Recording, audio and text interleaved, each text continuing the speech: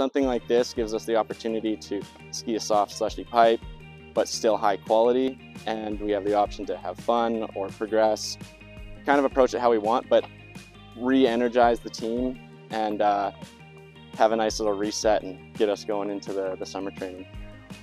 Yeah, this is a pretty important time of the year. Like, this is when we learn most of our new tricks going into the next season. So without a spring camp, it's hard moving forward going into a World Cup. So these camps are really important because we take the spring as our time to really do new things and try new tricks. So when it's soft and when there aren't people on the hill, it's just the perfect training opportunity. And they're really important to our season going into our off season, which is really just designated trips where we ski in the summer.